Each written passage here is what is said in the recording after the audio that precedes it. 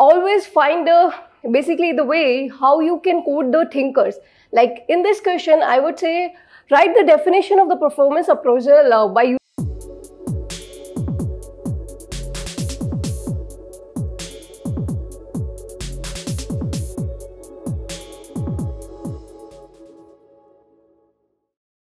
Hello everyone, welcome to PLUTUS IAS. This side C is Sonali Jindal. In the last video, we have discussed about the 2024 paper 2 discussion. In that, we have discussed about the OTOB that is asked in the part A. Now, in this video, we will talk about the HRM and IR question that is given in the part B. So, let's start with the first question. As you know, the fifth and the first question is compulsory, and in the first and fifth question, the UPSC asks basically 5 short notes, and these are the 10 markers, and you will be given 2 pages to write this answer. Now, this first question talks about the problems in the HRP. As in the last video also you have seen that I have told you like how the direct questions has been asked from the syllabus, and directly from the previous year questions, the questions has been derived. But yes, this year we have seen some new unconventional questions also.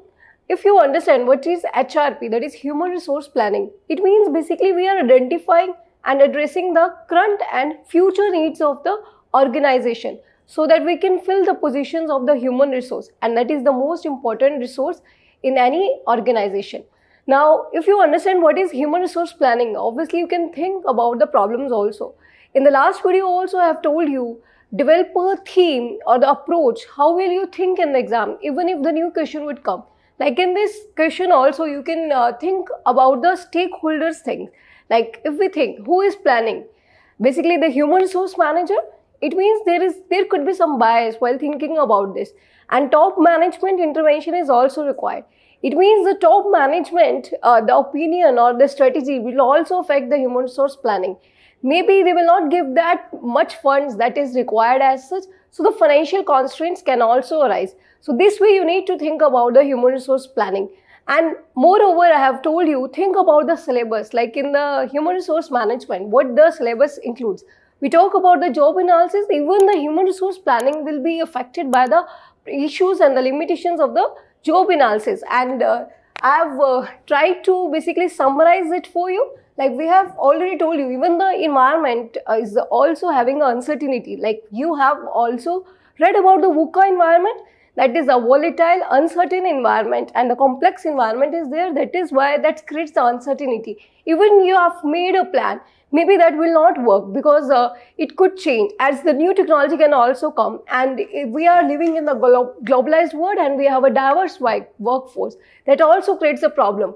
And we have discussed about the job analysis, we have discussed about the business strategies, and most important, the lack of accurate data. Obviously, about the planning, the most important thing is the having the data. If we are not using the statistical tools or the updated technology, we will not having the data. And if we don't have a data, like how much there is a labor turnover, how much new employment is required, or the change of the work is there, if we don't have the accurate data, this will be affected. So this way you need to think a rapid technological change, resistance to change. I hope you are able to understand, and in every question I am also telling you how to approach your answer and how you can divide your answer to fill the 2 pages. Like in this, firstly define about the human resource planning, then write the direct questions, problems faced in the human resource planning. Obviously, whatever is asked, for that you have to basically give the more space.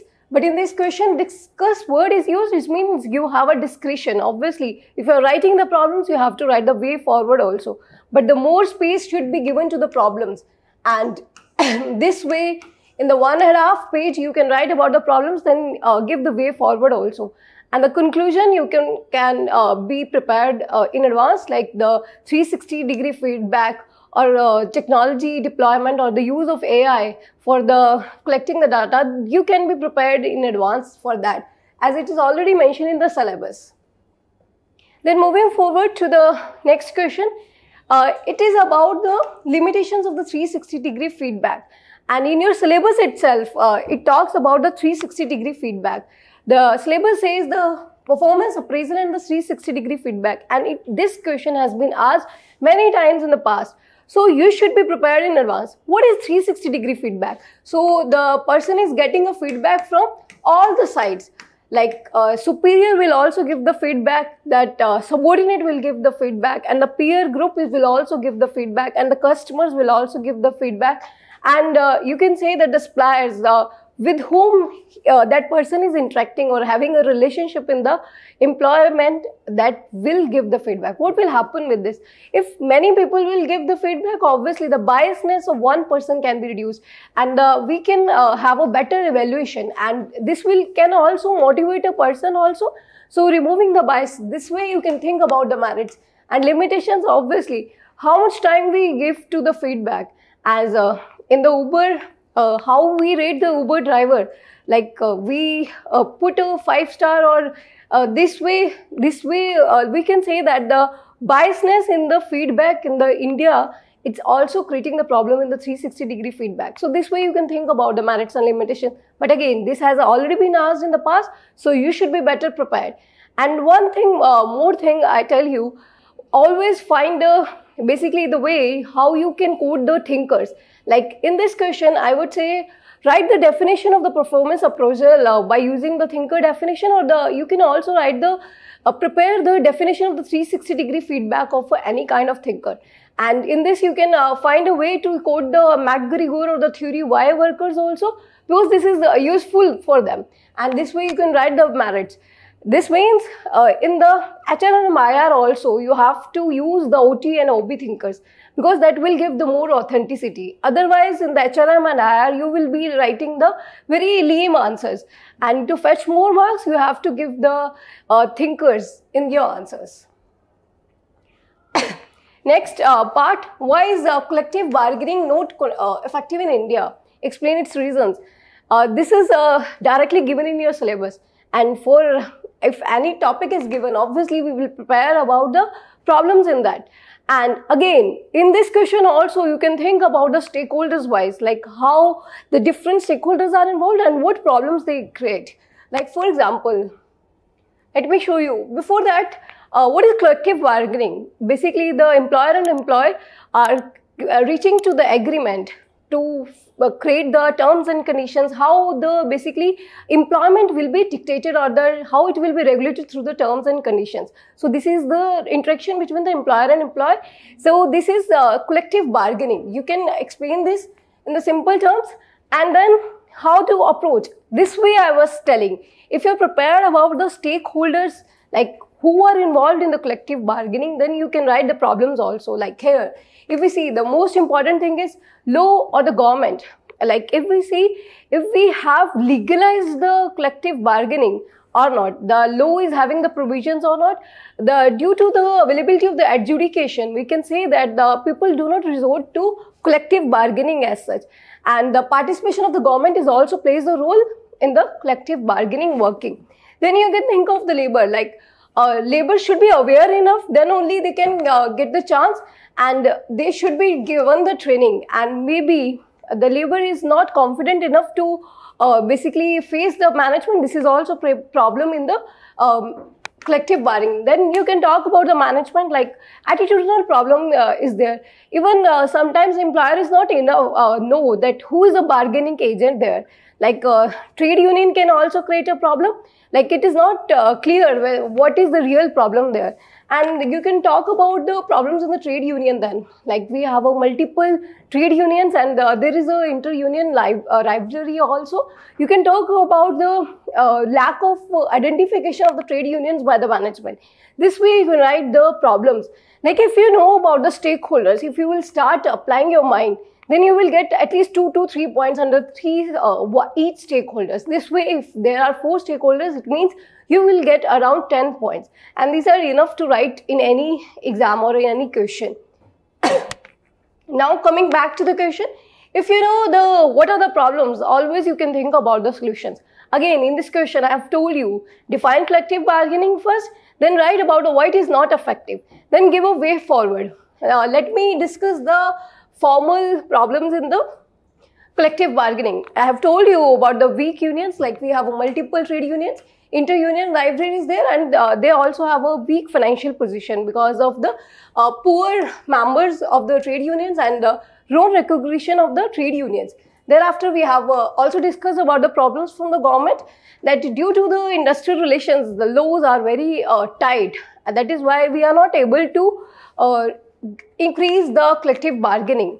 Then we have areas of the collective bargaining have not grown in the view of the encouragement given to the wage vote, pay commissions, like we have lots of other provisions in the law. That's why we are not able to approach the collective bargaining. Then we have discussed about that adjudication is easily available. That is why our people are not approaching for the collective bargaining. We have discussed about the attitude of management.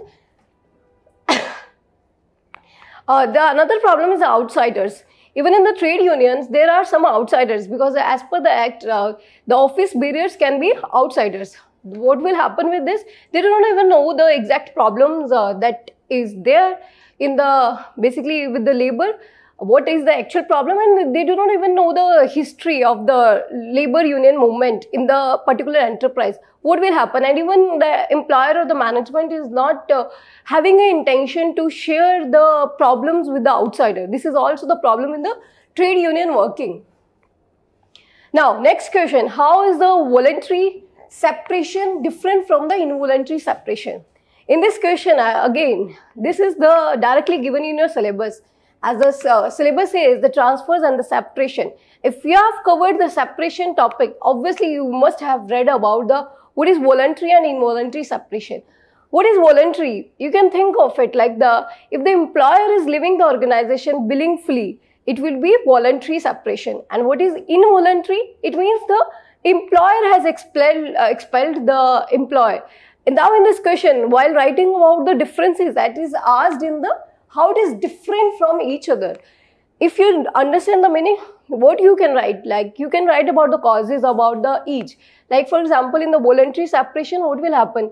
Why that person is leaving? Because maybe that person is dissatisfied with the organization. You can also quote about the Herzberg if you have read about it. What Herzberg says, if there is a lack of sanitation factors, that is that creates the dissatisfaction, then that person can leave.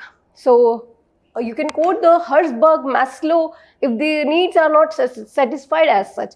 This way you can use the thinkers even in the simple IR question also. Then you can write about the other causes for the separation. And then in the involuntary, what could be the reasons, like due to the reduced productivity of the employee, or any kind of conflict that is creating, or if he is affecting the environment of the organization, that could also be the reason for the involuntary separation, that is by the employer. You can write the cause. Then you can write the effect also, like how the voluntary separation will affect. A voluntary separation is mostly a planned one, and it is not creating that basically more dissatisfaction in other employees, but it also affects the productivity of other employees, because other employees think that why this person is leaving the organization, maybe something is not working good. This way you can write the effect also. In the involuntary, what happens is it creates the sudden change, or the labor turnover can increase with this. It means it will affect the working conditions and the labor productivity. So this is how you can write in this. Now in this question, as it is 10 marker, maybe you will not be able to fill the 2 pages to write the differences. You can find an opportunity to write the similarities also.